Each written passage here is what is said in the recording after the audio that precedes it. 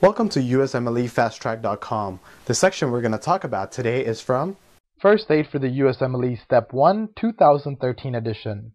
Page 475. Tricyclic antidepressants. Name some of the tricyclic antidepressants. The tricyclic antidepressants includes amitriptyline, nortriptyline, imipramine, desipramine, clomipramine, doxepine, and amoxapine.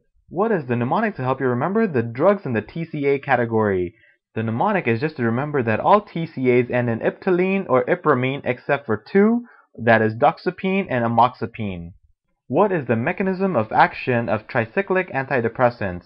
The mechanism of action is to block the reuptake of norepinephrine and serotonin. So the mechanism of action of TCAs is similar to SNRIs. What are the clinical uses of TCAs? The clinical uses of the tricyclic antidepressants are major depression, bedwetting, OCD, and fibromyalgia. Which TCA is primarily used for bedwetting? The TCA primarily used for bedwetting is imipramine. Which TCA is primarily used in OCD? The TCA used in OCD is clomipramine. What is fibromyalgia? Fibromyalgia is a chronic disorder characterized by widespread musculoskeletal pain, fatigue, and tenderness in localized areas. What are the general toxicities and side effects associated with tricyclic antidepressants?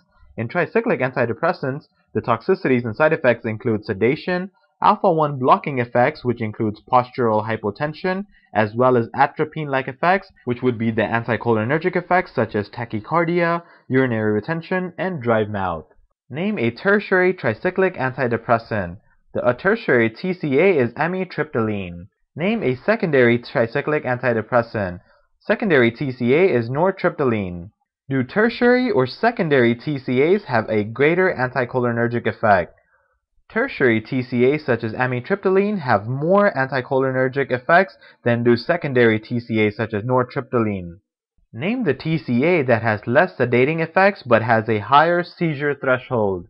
The TCA that is less sedating but has a higher seizure threshold is desipramine. What is the mnemonic to help you remember some of the side effects associated with TCAs?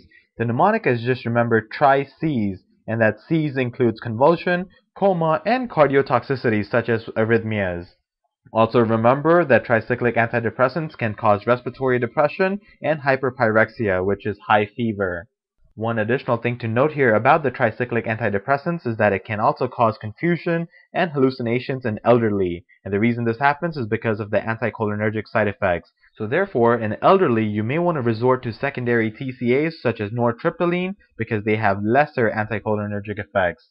What drug is used as a treatment option for cardiovascular toxicities associated with TCAs? The drug used for this is sodium bicarbonate. For more information on this topic, click on the link in the description section below. For a full USMLE Step 1 review, be sure to check us out at USMLEFasttrack.com, where we help you review the entire first aid for the USMLE Step 1 with high-quality videos and hundreds of detailed pictures for a better understanding of the material. So to learn from the best USMLE review book, be sure to check us out at USMLEFasttrack.com.